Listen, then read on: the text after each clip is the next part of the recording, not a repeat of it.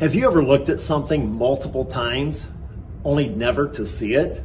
Hi, I'm Ron Carson, CEO and founder of the Carson Group. But before I give you today's Ronsense, I want to give a big thank you to the anonymous person that sent me this great stand and light. Let there be light, because from now on, unless I'm traveling, this is a godsend. So from the bottom of my heart, thank you, and I know the Ronsense community, thank you as well. If you would drop me a note, I would appreciate it.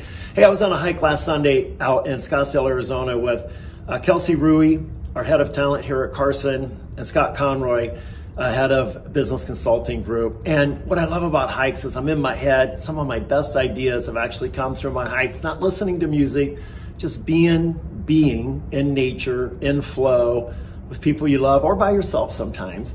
But we were talking about just the seeing things. And I'm like, oh yeah, like the FedEx logo. And they're like, what are you talking about? I'm like, you don't know what I'm talking about with the FedEx logo? And they go, no, let me bring it up here. So here's a FedEx logo, and there's an arrow in there. Now, some of you know what I'm talking about. See if you can pick it out. It's once you see it, that's all you'll ever be able to see. And they subliminally put that in there because FedEx is moving forward. So when I move over, there it is circled. See the arrow right there? My point in sharing this with you is, man, we go through the world and we're moving fast and there's things right in front of us and we can't possibly see.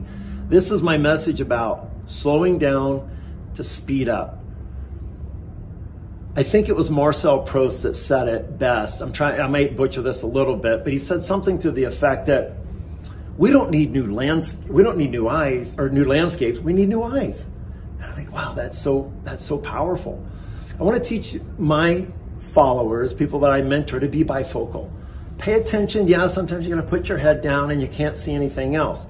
But when you look out over the horizon, you do that creative thinking time, take a moment to really see what's around you, feel it, and that will create tremendous personal and business opportunity.